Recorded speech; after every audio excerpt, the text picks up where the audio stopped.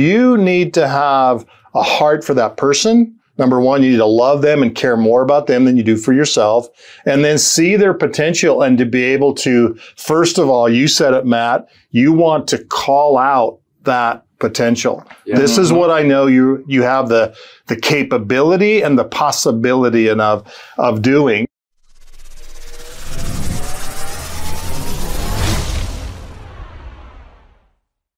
I'm just going to start talking fast because this guitar intro takes forever, right? So welcome everybody to the True Wealth Radio Show. I'm your host, Dave Littlejohn, in studio today with extra guests. So I've got first Matt Dixon as usual. So Matt's here, but also we have a special guest, great friend of mine, another advisor who's visiting town, Wes Holt. And we are stoked to have you, Wes. And this, the greatest Tuesday you've had all week. So welcome to the True Wealth Show, everybody. I've been wanting to do this now for several years. First, let me set the table for everybody listening. I'm trying to think back. We've known each other, Wes, for probably I think 2010 or 2011. That's the first time we met. I was going to say it has to have been somewhere in that longer than 10, but maybe not quite 15 years, right? We met at, of all places, so you'd think we both live in Oregon. Where do we meet? In another town that starts with an O. Right. Omaha, Nebraska. I think, how do you meet somebody in Omaha from Oregon? Well, we were both at a coaching program together. And I think you're going to find there's a little bit of a theme underpinning what we're going to talk about today. Well, I think that's what drew me to David. Is a lot of it is because he is a constant learner. He's someone that's always trying to improve his trade, not only as a business owner, but also as a person. And that's the kind of person I am. That's the kind of person Matt is. And so we love to learn and grow because that excites us, because it makes us better. And when we are better, we can help others become better as well. That's true. And so it's kind of fun because it's really a cultural undertone to everything that we do. And I say we because Wes and I, when we initially met, we were both in financial services, and I guess you were, because I've actually been in the industry longer than you. Correct. You were transitioning from a different career field. You'd been doing some retail stuff, as I recall. Yeah. So my wife and I had a couple of retail businesses, and I've been blessed in one respect. Is my mom taught me one thing. She taught me how to save. So thank you, Mother. I don't know if she's listening, but thanks, Mom. And that was her gift to me. My dad was super generous and gregarious. And so he taught me how to give. So thank you, Dad. That makes a difference in the lives of others. And so those are the basis where we started. And so Paul and I, my wife, we were involved in business. And so I've been saving and investing I've been saving since I was 10 and investing since I was 19. And so we worked through this business transition. And my next step is, I've got some problems. I've got capital gains. I've got some tax issues, good ones, by the way. And so if you're paying a lot of taxes, that means you've got good problems. But I also wanted to make sure that I didn't pay any more than necessary. And I needed some advice in the whole picture of my financial life. And so that is the nemesis or the basis for where I started. And so what I did was I interviewed with 7 different financial firms and said, okay, who do I need to go to? And what I discovered is there's some really nice people. And most of them, they all wanted my money, but I needed help, wanted advice, not only that, but what about my tax situation? What about my legacy? What about my trust? And how does that work? And then specifically these capital gains that I was going to deal with. And so I was in angst a little bit, talking to my wife one night, and she said, you need to do this. And I'm like, what? She said, you need to be a financial advisor. And I'm like, I'm not a financial advisor. I don't like to sell stuff. And her comment to me was this. She said, yes, but you're really good at helping people solve problems. And she said, if you help them solve problems, you will do just fine. And so that is how I got into the financial industry. And I wanted to make sure that I was in a situation where I was well-rounded. And that's what, when I was talking to David in Omaha, it wasn't just about the investment piece. It was really about relationship. It was about the taxes. It was about, how do we do trust planning and all those other aspects that affect our financial picture. And so we felt like there was I would use the word kindred spirit. There was an alignment there in what we did, how we approached people, how we wanted to make sure that we had their best interest in mind. And so that's kind of how we met. And that's the backstory to our connection. Yeah. And here's the fun part. I'm terrible at sales. Right. It's sort of the same thing. And we joke about this, right? Because I think Matt secretly likes selling stuff, I do. Right? That's his passion of mine. I can sell ice. Yeah, he's like, I can sell ice too. No, we get it. Yeah. But for me, it was less about the sale than the solve. Right. And so I love the education part. I love with our client base. Oftentimes we have kind of a joke about, hey, do you want to know what time it is? Do you want to know how the watch is made? Or do you want to see like the diagrammed blueprints of how we built this watch? Right. And it's how deep into the weeds do you want to go in the understanding of what we're going to do?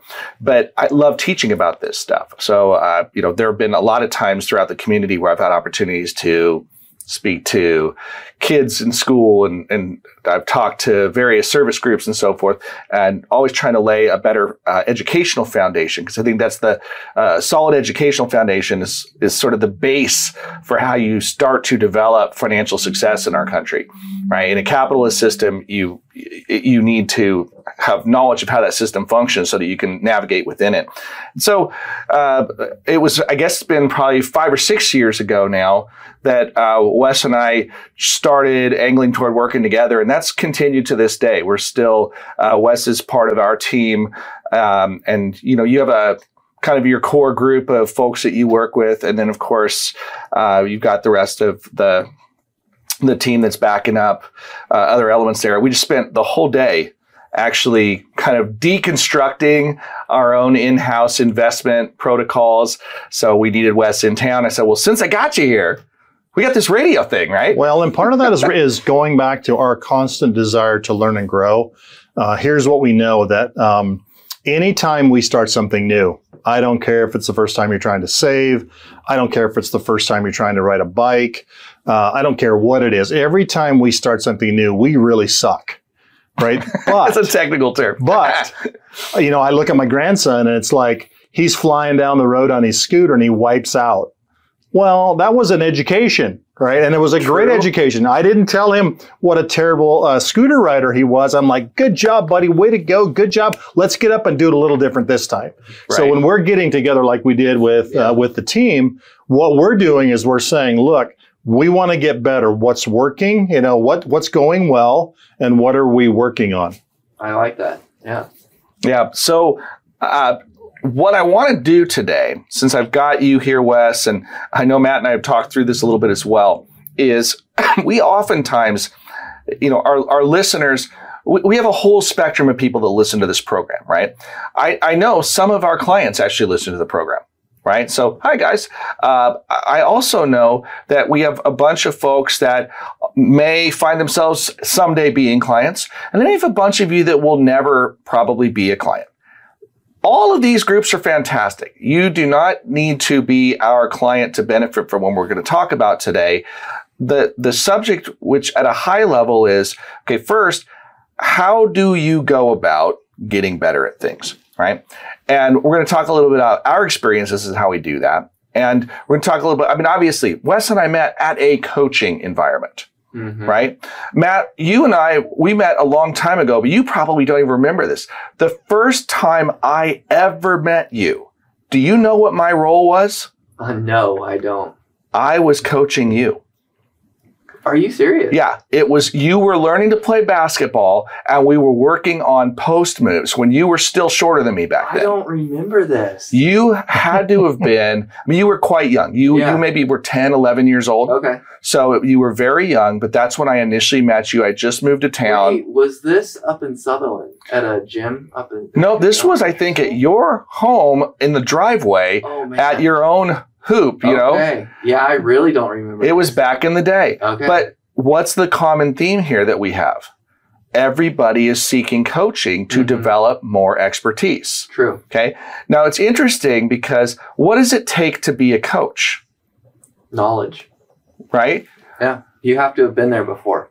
I think knowledge is part of it. I think there's more to it than that. Right? I think there's more to being a coach than just having knowledge. Being able to communicate's a big one. I think that's part of it. I think there's a lot of things, enough things that I have a crazy idea. For many of you out there that are thinking to yourselves, where are they going with this? Look, you may need to figure out, do I need a coach in my life for something? And if I do, how can I spot a decent coach versus a coach that's maybe not a coach at all, right? Because I'll tell you, there's a lot of salesmen in coaches' clothing out there, for one. True. And then there's a lot of people that have competence, but they may not be a good coach, right? So we want to have a conversation about how might you find a good coach and what might a good coach be able to start bringing out for you. But before we do that, we have to take a sincere profit break for this program. So stick around. All right.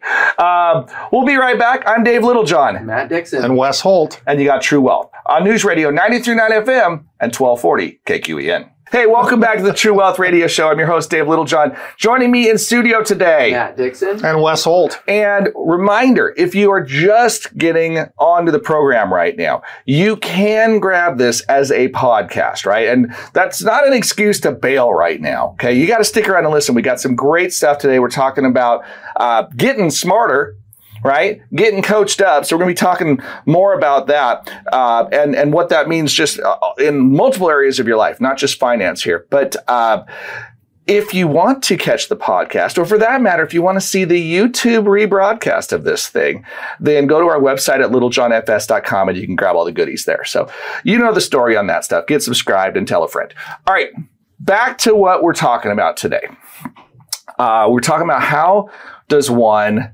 what are the characteristics of a good coach, right? And so, Matt, you threw a few out right at the break, right? One of them was what? Good communication, some knowledge. I coached sports for quite a few years, and one of the biggest pieces, I think, in that aspect that I learned is you got to make people believe that they're capable, right? Like if you say, hey, you're not going to be able to win this race, they're going to probably run slower because they don't think they have a chance to win. There has to be this mindset there that you're capable of succeeding at what you're doing and instilling that as a coach. I think that's a really big piece is making, sure that people believe that what you're shooting for is possible. So I agree. And I sum this up really simply too. All of those things come with, there's some care and compassion as a coach. There's encouragement as a coach, right? But it's not necessarily encouragement the same way for everybody. Right? A good coach is discerning because what they really ought to be doing is looking at the needs of the person being coached. It's true. And some people, they need to be pushed. Well, and it can work the other way too. I talked about you got to make sure that people believe that they can win and succeed. Sometimes people come in a little too hot and you got to reel them back a little bit too and say, hey, I know you really want this, but pause for a moment. Maybe you haven't considered if you do sprints all day long, every single day, you're going to blow a hamstring or you're going to work yourself too hard and you're not going to be prepared for the race. So sometimes you got to reel people back in too. Yeah. Well, I think it's that discernment and here's the beauty of coaching that it offers. An outside perspective. Absolutely. Right? And I think that outside perspective is critical. Wes, I know we have talked about this before, right? The question of how hard does one push themselves, for example, right? I use this all the time, by the way. How hard do you push versus how hard do you pull? Okay. I think both are right. Some coaches, there's the idea of, do you berate somebody into performing or do you encourage them to try harder? All right. That's the classic definition of, do you want me to be your cheerleader? Yay, go get them. You can do it. Right. Or do you want me to be the drill sergeant? Right? Yeah. It's like, come on, get up. Let's get going. Come on. Yeah. Put some dirt on it. Let's go. Yeah. Right. So that's part of the encouragement. And I think as a coach, you need to have a heart for that person. Number one, you need to love them and care more about them than you do for yourself. And then see their potential and to be able to, first of all, you said it, Matt, you want to call out that potential. Yeah. This is what I know you have the capability and the possibility of doing. And then, so you want to call them up here, come here. And this is what you can do. So we're calling out. I was telling the boys a little bit earlier about I've got a personal trainer that comes to my house 3 times a week. And I'm like, I've been lifting weights since I was in high school. I started in 8th grade, actually 7th grade. I remember specifically my teacher. I was a little scrawny little kid. And he goes, Holt, you want to get tough, you need to get in the gym. So that, and like, didn't know what to do. I just like showed up and then we just kind of winged it. Mm-hmm. Well, I have a trainer coming to my house and you go, well, I should already know how to lift weights. I mean, I'm almost 60 years old and it's like I've been lifting since I was almost 12 and a half. So, but here's what I know about myself.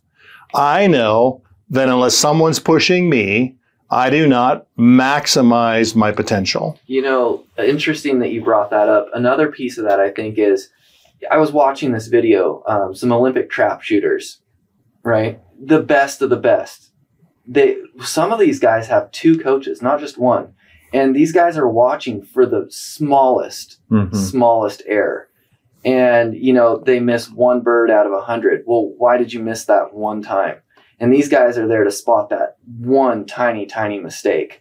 And so it can be something as simple as you need a coach, maybe not because you need to be pushed harder, but just because you need someone there to help you, you know, avoid the mistakes, those really, really small mistakes. Mm-hmm. Well, I like that too, because even I was sharing a little bit earlier in the day that I was in a financial questioning place about 3 years ago, and I was in this angst in my heart and my spirit, and I'm like, I just don't know what to do. And I'm talking to my wife, and she's like, "What is your problem?" I have a wife that's very clear and has the gift of guidance, just so you know. What is your problem? She said, "You help people do this all day long in your office. What is your problem?" And I'm like, "Baby, here's the difference. The difference is this. I am not emotionally attached to their financial decisions. So therefore, I can think logically." I said, in this case, I am emotionally connected to this decision and I cannot think logically. And so having that, so I made a phone call, right? I made a couple of phone calls. I'm like, look, I need your perspective on this. I'm emotionally involved here. What do you see that I don't see? And the blessing of having that unemotional outside opinion of someone who cares about me more than themselves was my coach for the day. And I'm so grateful for that. Yeah. Yeah. 100%. It's a funny example, right? We've talked about this on this program before. The idea of why you need to train for certain things, because sometimes when you are in a danger situation, or an emotionally compromised situation, right? I say this often, right? When you find yourself in a fight, flight, or freeze scenario, okay, you are no longer using the logic center of your brain. You are operating using the emotional shortcuts. And what emotional shortcuts do is they sacrifice accuracy for speed. Okay? And it's the same reason that we don't allow surgeons to operate on their families. Right? Because you're emotionally compromised, and that's going to make it more difficult to make good decisions with objectivity, which is required in those periods, right? You need to have that training. So unless you're driving, we all can do this exercise, and it's really simple, right? Take your hand and hold it up, and then put it right on the tip of your nose, okay? And then tell me if you can focus on that. And then what you do is you start to pull that hand away, and at some point it will come into focus. Now, any of you old enough, you've done this with a menu too, right? You have to get it far enough away that you can start to see it in focus. And that's really what coaching is good for, is they can hold something that's right in front of your nose that's not in focus because you're too close to it. But they have a different perspective. All you have to do is turn your hand around. It could still be touching your nose, but they can tell you what's right there because they have a different vantage point than you do. And if you're old enough, you not only need to move the hand further away, but you need to turn on your iPhone light so you can see the reading on the wall. Right. And now the new phones, they've got that magnifier feature. Even better. Great example. Yeah. So anyhow, all of this to suggest, and I'm just going to kind of disclose on this one too, right? Everybody listening here, you get it. All three of us in this studio today, we're financial advisors by profession, right? So one of the things we do is we offer advice to our clients. We receive compensation for this. You could even look at this and say, well, wait a second, are you just trying to sell us on coaching? Well, if I was trying to sell you exclusively on us, then perhaps. What I'm trying to do is help you discern whether or not you need a coach, right? There are areas that you have expertise, okay? And you really are capable and competent to do all these things. You don't have to hire somebody else to cut your lawn.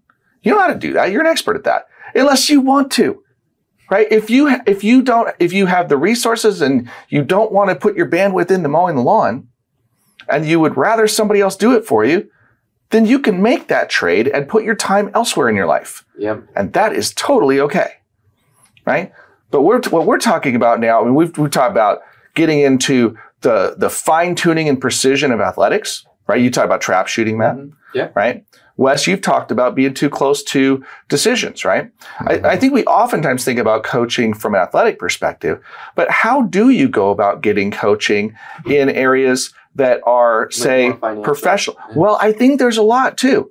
I'll tell you an area that I go to for help all the time, and I still know how to do it. What's that? Taxes? Taxes. I guessed it. Right? and so here's the question. Wait a second. Dave, you're a CFP, right? I thought tax was one of the specialties within the CFP. And I'm like, and it is, right? It's one of the categorical specialties. It's like you have to learn a lot about tax, right?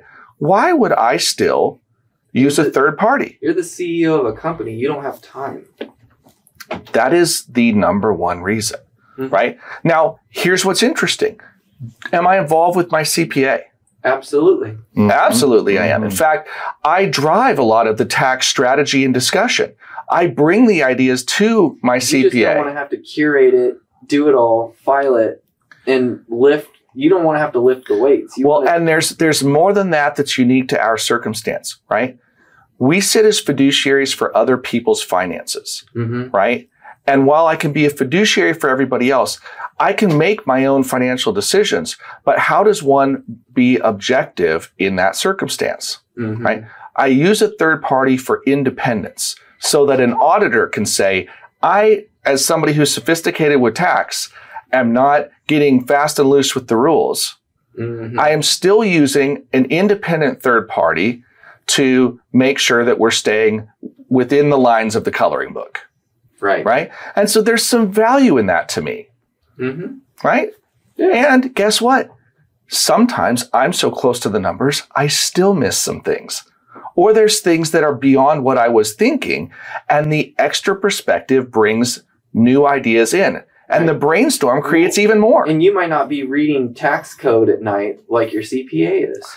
But if my CPA is reading tax code, we need to have a talk. I mean, so much of this is done in software and concepts now, right? But I get it. I get the joke, right? So thanks, Captain Buzzkill, for that one. But I was just thinking even my situation where I made the transition to financial advisor, because it was like I had everybody that had a little bit of a sleeve of information, but nobody could see the big picture because they couldn't step back and see the 30,000 foot view, because money, in this case, taxes specifically, yes, they involved the IRS, but they also involved the estate. You know, it's one thing to make money, then it's another thing to keep it and get it onto your heirs. There's another thing with, 401ks and payroll and bookkeeping and, and in my case, there was some real estate stuff. And so who's going to bring all those pieces together? And I was looking for someone like that. And I know that, again, you and I are the same cloth when it comes to that kind of thing. But I have lots of advisors in my life, lots of coaches in my life. I look at them as my board of directors. If I was running a company, I want a good tax person, right? I want to, in that case, I want a good bookkeeper. I want someone that can run the payrolls for me. I want a financial advisor, and I have someone that I deal with specifically in real estate. They're an advisor for me. My banker is an advisor for me. And frankly, I got a spiritual advisor. My pastor is a pretty awesome dude, because I want somebody that can see that 30,000 foot view and is not emotionally attached. And so those people in my life make me better. And that's what a good coach is. They should bring out not only what you see, make it better, but also bring out what they see, which is frankly more than I can see it myself. So yeah. I like that team around me. It makes me better. Yeah. I like that. Well, the key takeaway from all of this is you can't see your own blind spots. Right. Right. So I got news for you. Right? I can't see behind my head. Yeah. Right? Yeah. There are lots of areas that we can't see, but somebody with a different perspective may be able to. And a great coach or mentor or teacher or whatever we want to call them, but that person in our life that if we're willing to receive the instructions, right? And that's a big part of that. Are we willing to receive? But then there's some real potential for positive impact with those relationships. But look, we are running a little long on this segment. Let's do this. We are going to take our next corporate profit break.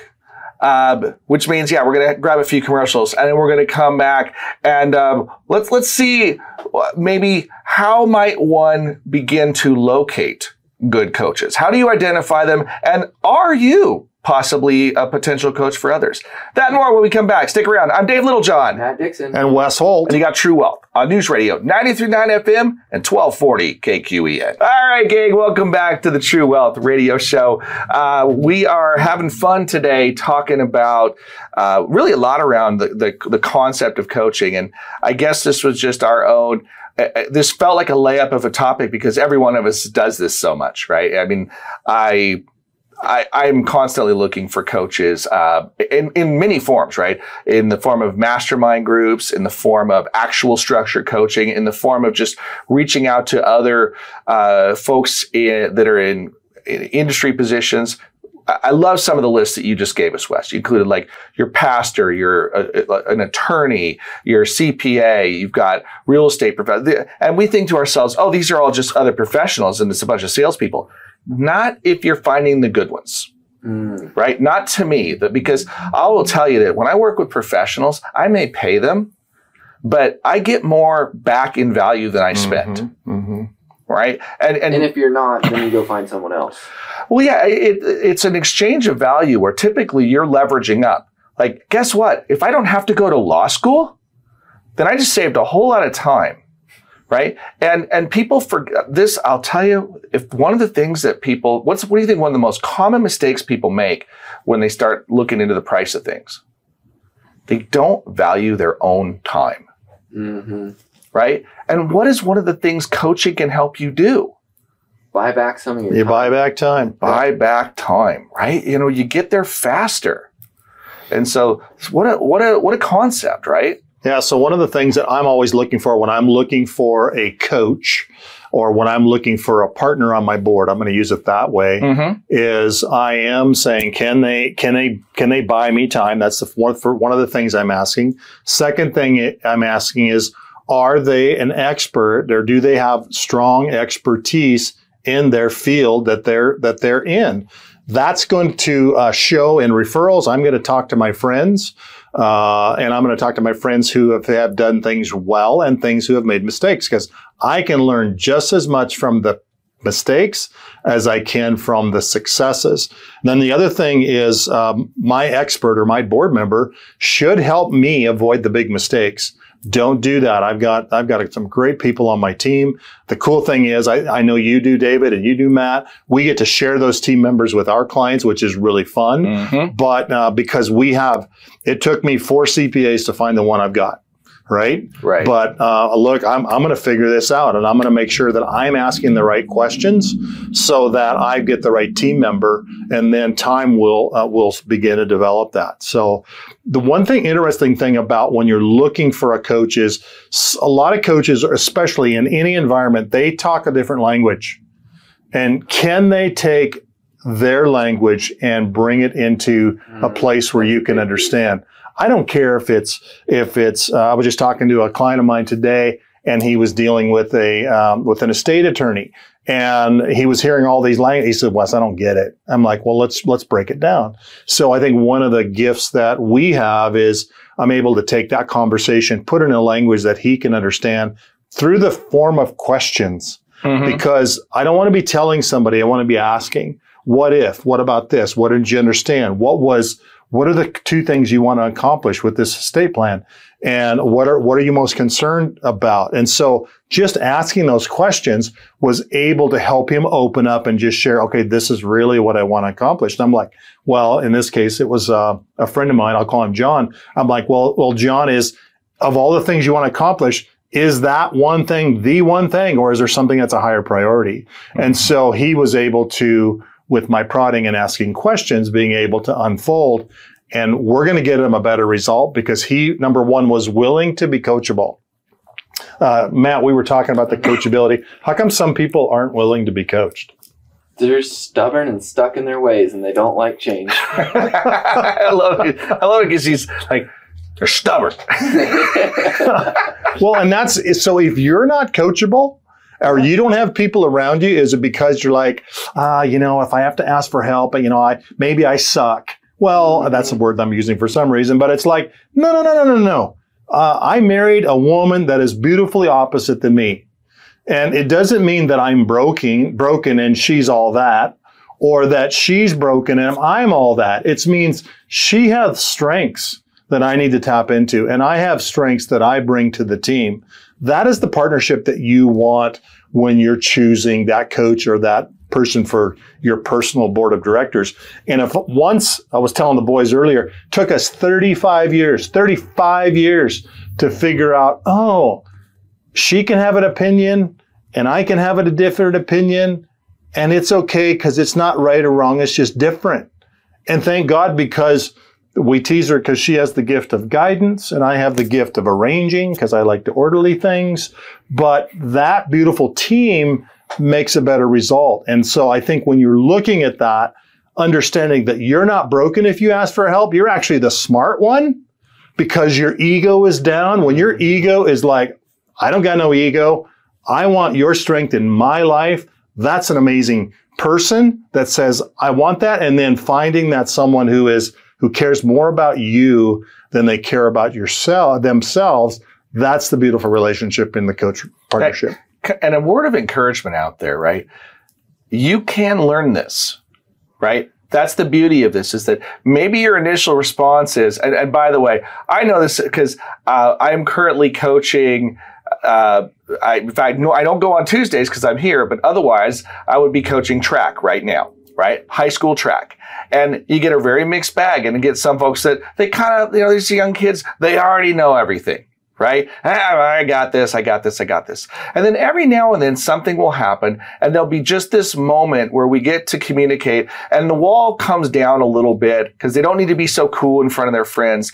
And there's this moment where you see a transfer of wisdom, right? And remember, wisdom is the faster way to get experience. Right? You get wisdom from experience, but if you can just jump to the wisdom, then you don't have to touch the hot plate at the Mexican restaurant.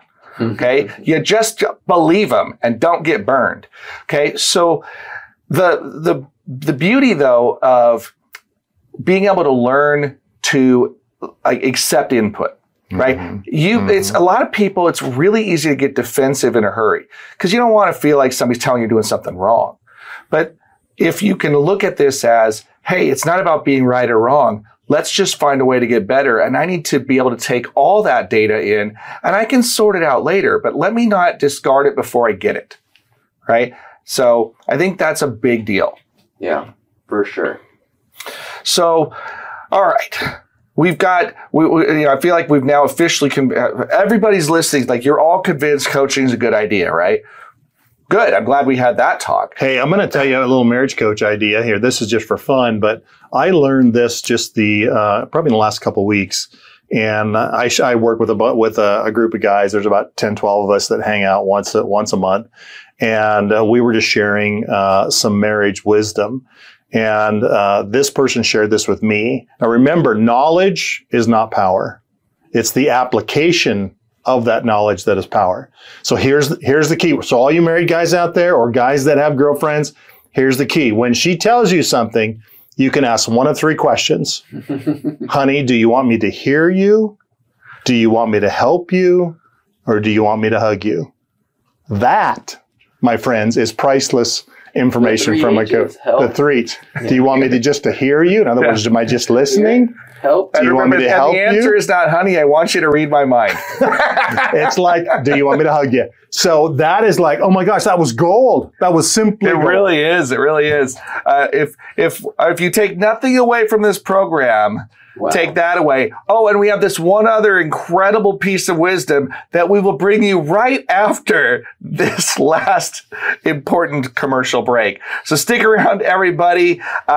We have got final thoughts on coaching, and we're going to see if we can't help you to find the people that you need to put around you. Stick around. We'll be right back. I'm Dave Littlejohn. And Matt Dixon. And Wes Holt. And you got True Wealth on News Radio 93.9 FM and 1240 KQE. All right.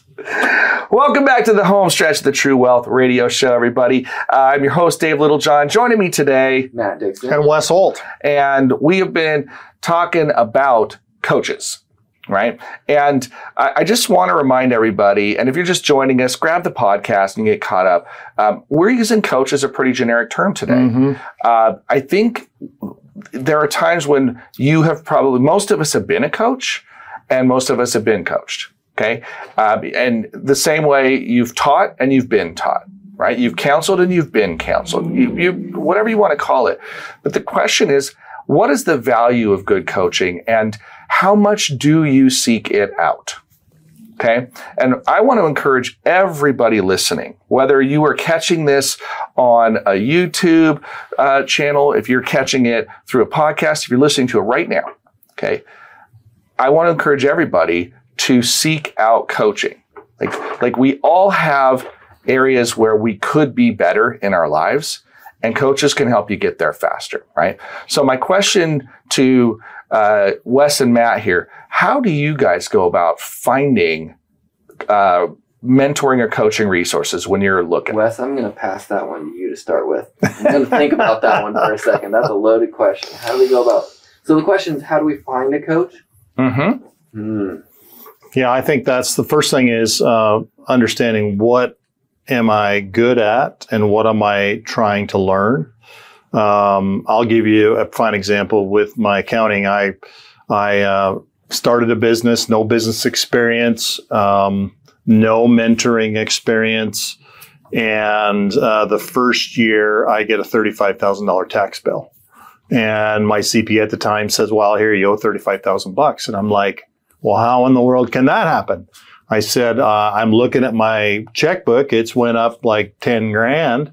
I get that, but why do I owe $35,000 in taxes? Well, I got a great education on accounts payable and inventory. So those are things that are like, oh my gosh. So this kept happening. It kept happening. And after year 3, I'm like, I am going to figure this out.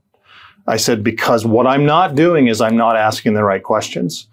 So when I go to interviews, so what I did, I grabbed an accounting book and I'm like, I'm going to figure this out. So I started studying accounting, not because I wanted to be a tax person, but because I knew that I didn't have the right questions that I was asking. And then what I did is I started talking to my friends, who do you use for accounting? What do you like about them? What do you wish was different? Because I want to know everybody has strengths and everybody has weaknesses. That's okay. But that was part of my process. And then I interviewed them. And part of my interview process was, here's my taxes. What would you do differently? Mm-hmm. So I wanted them to show me. And then because what I was looking for, not only, are they smart or are they brilliant, but can they communicate with me in a language that I can understand? that was huge, because if they can bring their language skill set to me and like, oh, I get it, then I'm like, now we're communication. That's the communication piece is strong. They have expertise, and they're looking for things. In my case, I wanted somebody who was proactive, not reactive. I wanted somebody who would say, hey, let's plan ahead. Here's what's coming down the road. You might want to be aware, versus going, hey, dude, you owe $30,000 worth of taxes. I'm like, great news, April 14th, right? So I want a proactive person that can speak my language, that has expertise, that I know that my friends and family and coworkers have had experience with, and that I trust them. So that's my list. So after you get to that point, do you find yourself then kind of grading on the, afterwards, saying, hey, am I taking anything away from this, and am I getting better personally? I think that's a big one for me, is once you've got your coach, you need to be able to reflect and say, is this working? Well, and part of that, Matt, is I'm a constant learner. Mm-hmm. So one of my expectations when I'm dealing with a professional is when we leave a conversation, I want to be more informed. I want to be smarter than when I left than when I showed up. Okay. Because that's part of my my heartbeat is like, I want to get better, and I don't want to do your job, but I want you to help me with that. Yeah. I want to learn, because when I learn, guess what? I ask better questions. And so better questions means they're going to do the work, but I'm going to be able to steer them correctly. Because if I do a terrible job of steering my coach what I want, remember that John I talked about earlier, he didn't really know what the landmine was that he was trying to avoid in his estate. We were able to unpack that a little bit. Well, and I think that's one of the really good things about where we're at as a business, right? So if you look at our slogan, it's all over our website. The first thing that we talk about is educate. Mm-hmm. The second one is plan, and the third one is invest. Mm-hmm. So we take that education piece really seriously, because we want the person who's sitting on the other side of the table from us to be able to speak the same language, so that we can then make a plan together that we both understand. Then the investing can come in.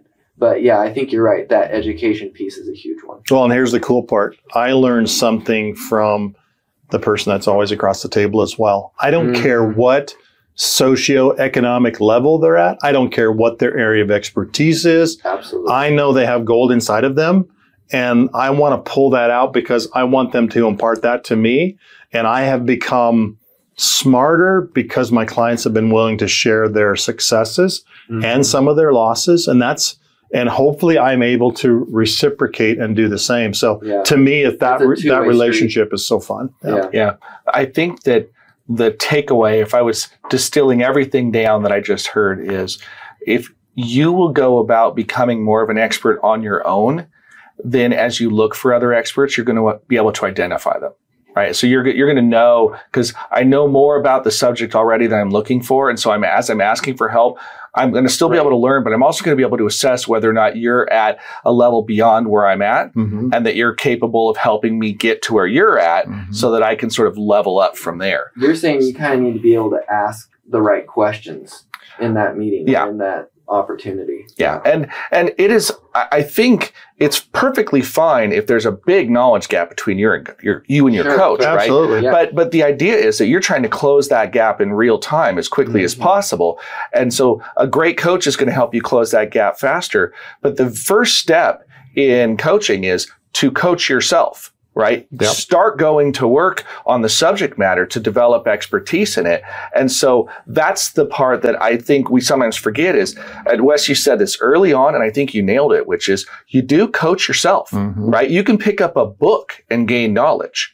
Okay. So you don't have to have that person standing next to you. You can get into YouTube or, go through Google, use AI now, and you can get a lot of really good information, but you need to continue to develop the strength of that education, because especially with AI these days, right? I'm really cautious about that it can throw information at you. And if you don't know how to ask the right questions, you may get the answer to the question you asked, but it's not the question you should have asked, right? Well, on the flip side too, I don't know about you, but you get all this information, and my dad would say this about information. He would say, You can lead a horse to water, but you can't make him drink. You can send a fool to college, but you can't make him think.